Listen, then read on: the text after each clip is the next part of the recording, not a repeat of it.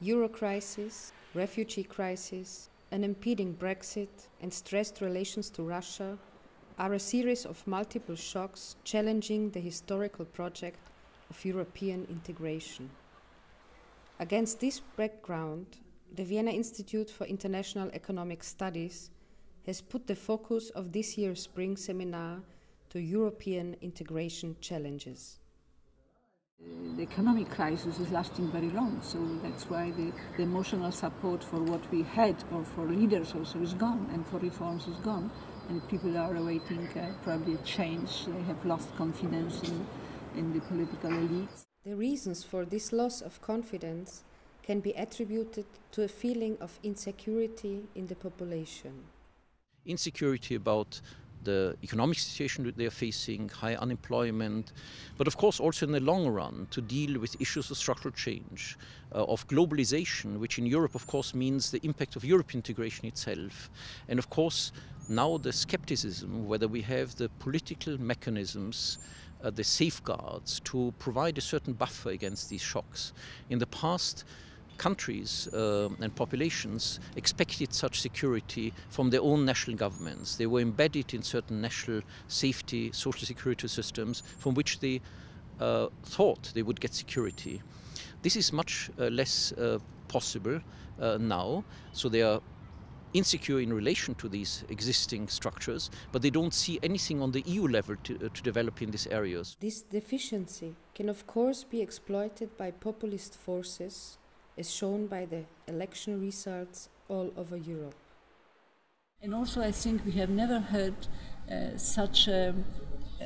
so many situations at national level where really extreme parties which add anti-Europeanism to their agenda would get through the democratic processes into governments. And so we have also sort of formally in the European Union among the leadership also leaders who are not in favor of getting Europe stronger. That way, dividing lines have appeared within Europe and partly within individual countries. North versus South, creditor versus debtor countries, old versus new member states, Great Britain against all and all against refugees. These different positions are hard to bridge. We have to take up the dialogue again in Europe about the differences and where there are differences. For example, on the refugee issue, to speak with all the countries why there is resistance about the refugee issue and how we can deal with it. We take it for granted that our position is the only possible one, and we have to see that other positions have also their reasons and come step by step to a common policy. So I think also the center, so to say, Germany, Austria, have to have more open mind for those in the periphery in the south like Greece or Spain, or periphery in the east like Poland or Romania. We still are in an early phase of integration and still have a lot to do to learn from each other, also to understand the attitude of the others, which cannot be taken for granted. So far, this mutual learning process has not really worked. So quite a few things have been moving in this direction, like the banking union, for example, and I think it's very important to follow that up. There are, of course, resistances to follow that up in the same way the fiscal coordination, the trust between debtors and creditor countries, etc. The other areas are, I think, largely unresolved. We have so much heterogeneity in different countries' position. For example, how to resolve the relationship with Russia, how to take a position in relation to the Ukraine crisis, other conflict areas, as we have seen most recently also in Armenia, in Georgia, in Moldova, etc.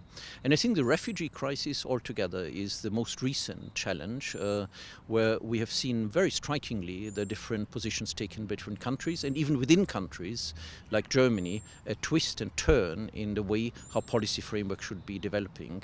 So I think to manage in a period in which there are these multiple challenges, to develop a concerted effort, coordination, when a lot of politicians are struggling because of the crisis with internal skepticism towards politicians, skepticism towards the European Union, is very difficult.